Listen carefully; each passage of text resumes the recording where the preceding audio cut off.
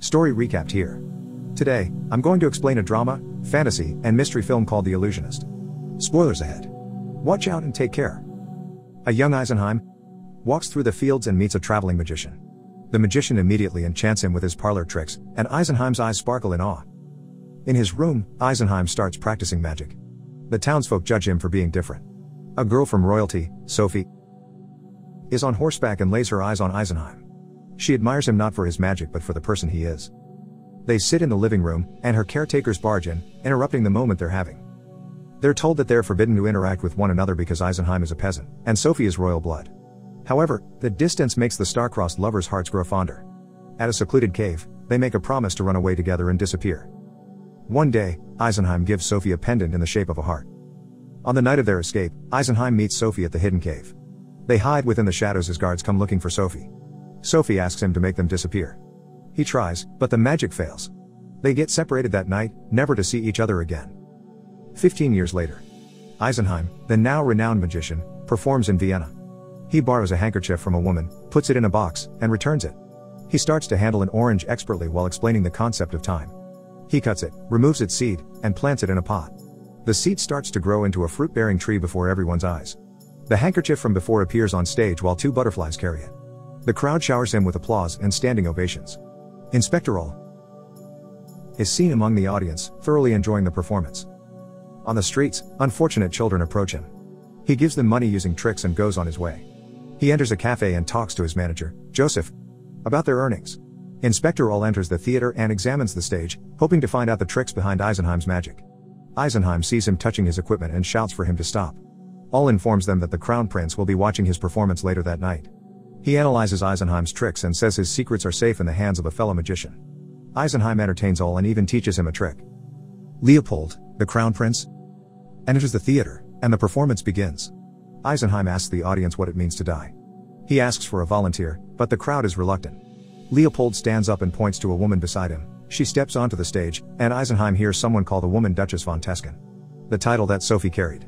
Eisenheim's eyes are filled with shock as he realizes that this woman is the girl he loves. He asks if she knows him. She assures him that they haven't met before. His assistant helps her wear a robe, and they gaze at each other. He positions her, wears the hood over her head, and instructs her to do odd things. She bows to the mirror, but the image in the mirror doesn't bow back. Another person wearing a robe appears in the mirror and attacks the woman with a blade. Eisenheim directs a cloud of smoke. It passes through Sophie, making her briefly faint. The show ends with applause. Eisenheim later meets with the Crown Prince and Sophie. They greet one another, and Leopold asks if he has supernatural powers. He then tries to deduce the tricks behind the performance earlier, but Eisenheim neither says he's mistaken or correct. He invites him to perform for them at his mansion. As they leave, Eisenheim says something that only Sophie will recognize. She looks back at him, shocked. Joseph and Eisenheim gossip about Sophie marrying Leopold. Joseph adds, saying Sophie's unlucky because Leopold allegedly hurts women he's been with. Eisenheim receives a letter the next day. He rides his carriage, and Sophie secretly enters. He greets her, and she asks why he didn't say he knew her sooner. He explains that he did that for the same reason as to why they had to go through such secretive means to meet. Until now, Sophie is yet to receive true freedom. Eisenheim congratulates her for the upcoming wedding. She thanks him and says that Leopold is intelligent, and it would make sense that they marry because their lives are so intertwined. She also says that she wished that they would see each other again, but deep down, she wants to say that she hoped to leave with him back then. They finish their conversation, and he leaves. In her hand is the pendant he gave her. Unfortunately, the two were spotted, and All later reads a report about Eisenheim and Sophie being seen together. A man confronts Eisenheim and leads them to a restaurant where All eats. All questions Eisenheim about his relationship with Sophie. Eisenheim tries to remove any suspicion by being honest about them being childhood friends. All accepts his answer, but his doubts persist. He warns the magician of the Crown Prince's power and advises him to stay away from Sophie. At the royal mansion, Leopold introduces the magician to the distinguished audience. He says that what they may see tonight can seem unexplainable, but he assures that every mystery will be deciphered.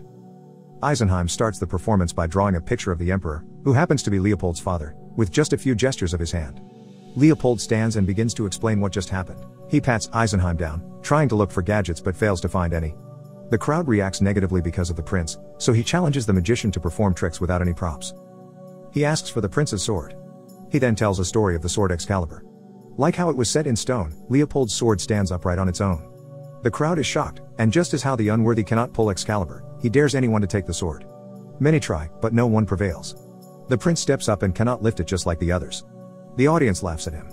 He finally pulls the sword on his second try. Eisenheim deems him worthy, and the audience gives their applause. However, Leopold is far from happy. Leopold leaves the room and instructs Inspector All to put a stop to the magician's business. On horseback, Sophie rides Eisenheim's home. She comes to inform him of the prince's plan to run him off the city. He argues with her, saying it doesn't matter if he leaves. The tension builds up between the two, and Eisenheim suddenly kisses her. Eisenheim pins her to the wall and starts to unbutton her shirt, revealing her pendant. During their pillow talk, they tell stories about their lives after the night they got separated. Eisenheim traveled the world while Sophie stayed sheltered. She opens up about Leopold's plans to overthrow his father. He worries about what could happen to her and suggests that she comes with him and disappear just as how they planned when they were young. However, Sophie fears that Leopold will find and kill them. Morning comes, and Eisenheim sees his poster destroyed on his way to the theater. Out of frustration, Joseph berates Eisenheim for provoking the prince. Eisenheim ignores Joseph and asks for his profits. At the bank, he retrieves all his cash. He organizes his suitcase and walks down the streets. He approaches a carriage, leaves the suitcase, and gets a kiss from Sophie. A man hiding from afar witnesses all of this and reports his finding to Inspector All. All arrives at the train station. He spies on Eisenheim and an old man talking about the plan to escape with Sophie. All reports his findings to the prince. Leopold thanks him, showing no signs of anger. Sophie marches restlessly in a room, waiting for Leopold. He confronts her, being as upfront as possible with what he knows. She doesn't deny it, causing Leopold to snap at her, showing the misogynistic and narcissistic man he is. Sophie stays calm and says that she will not marry him. He slaps her and threatens to do much worse if she continues her behavior.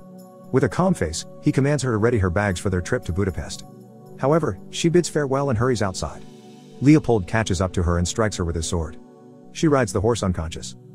Eisenheim looks at his clock and realizes that Sophie is late. Morning comes, Sophie's horse walks down the street with her nowhere to be seen. A man inspects the horse and sees bloodstains. A group of people searches for the Duchess.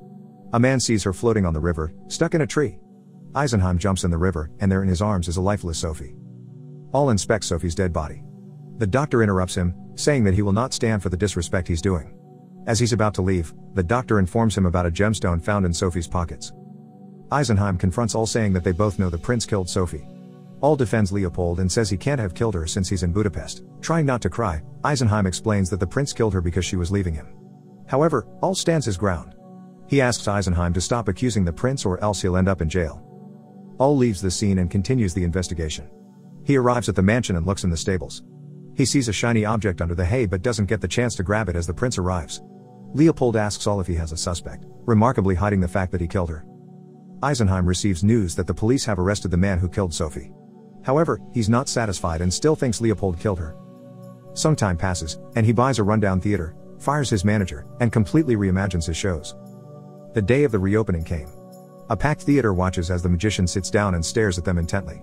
He gestures his hand, and an image of a man suddenly appears. A man from the audience communicates with him. The audience assumes he's dead and asks him how he got there and what he knows about the other side. He doesn't know what to say, and Eisenheim stops the show. The show starts to grow more controversial, and a cult following forms. The news reaches Leopold, but he doesn't show any concern. He says Eisenheim is a fake and commands All to find out how he does his trick and arrest him. The inspector hypothesizes that he's using a projector, but it doesn't replicate the lifelike movement of the images. The show attracts more attention as the apparitions grow more realistic. All and the guards take Eisenheim to his office. He asks him how he does his new trick. Eisenheim reminds the inspector that a magician never reveals his secrets. Their conversation gets interrupted by All's second in command saying that he should look out the window. A group of people stands there looking menacingly. All then accuses Eisenheim of planning to overthrow the prince. Eisenheim says his plans are far from that. All reminds him that they already caught the murderer. However, he says they both know that isn't true. Eisenheim shows himself to the crowd outside. He confesses that the apparitions are only tricks. He isn't able to bring people back from the dead and apologizes for misleading them. He pleads for them to go home, and the disappointed crowd follows. All is satisfied with what happened and lets him leave. After a while, he reports to Leopold. Leopold is disappointed, scolding All and calling him an untrustworthy fool. The prince leaves and plans to put an end to Eisenheim personally. Wearing a disguise, he walks through the town blending in with the common folk. Leopold enters the theater and sits to watch Eisenheim perform. To his surprise, Eisenheim summons Sophie's spirit. She gazes at Eisenheim, seeming as though she's real. The audience asks who murdered her, and Leopold sits anxiously. Sophie announces that her murder is present among the audience. Multiple voices from the crowd shout that the Crown Prince killed her. Luckily, they're unaware of Leopold's presence. Sophie vanishes, and the show ends. In the carriage, the prince remains skeptical, saying that the apparition doesn't even look like Sophie. He accuses the magician of manipulating the audience, clearly showing that he's bothered by what happened. In the next show, the prince commands all to arrest Eisenheim. All meets with Eisenheim. He tells him that he doesn't want to arrest him, however, he'd have no other choice but to do so if he continues with his act. Sophie's death left Eisenheim broken as he says that he's only doing this to be with her, even for a short moment. Guards surround the building, and a familiar face accompanies Eisenheim. He gives Joseph the right to all his assets, and Joseph agrees without hesitation. Eisenheim sits in front of a crowd. It's completely silent as all eyes are on him. Sophie then appears next to him. People from the audience start accusing the prince of murdering her. Inspector Ull approaches him, and guards surround the platform.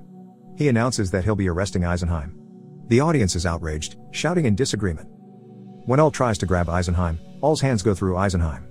He has turned himself into an apparition and disappears into thin air. The guards start to look for him in every corner of the theater, but he's nowhere to be found. They rummage through his home, and there Ull notices a book titled Orange Tree. He opens it to see the sketches of Sophie's pendant. He takes another look and realizes something. He visits the barn where Sophie was murdered and finds the pendant underneath the hay. He figures out how to open it, and he sees the picture of Eisenheim from before. Beside it, he sees a gemstone. He recognizes the gemstone as one of the gems on Leopold's sword. Ull then meets with Leopold, accusing him of murdering Sophie. The prince is as arrogant as ever as he says that Ull has no right to steal from his property. However, Ull informs him that he has already said everything to the emperor, including Leopold's plan to overthrow him. As a final attempt to change Ull's mind, he says that Eisenheim has tricked him and that all of this is Eisenheim's doing. Ull stands his ground, saying that there's a truth behind the magician's illusions. Feeling desperate, Leopold grabs his gun and threatens to shoot Ull. However, he gets interrupted as he sees officers sent by the emperor approach the mansion. Leopold feels helpless and locks all the doors, hoping that this would buy him enough time to think of something. He shouts to Ull that all his sacrifices will be for nothing, saying that he only wants the best for the nation. The banging on the doors triggers him, and with his finger on the trigger, he shoots himself. Time passes, and the newly promoted Ull walks down the street, and a child approaches him.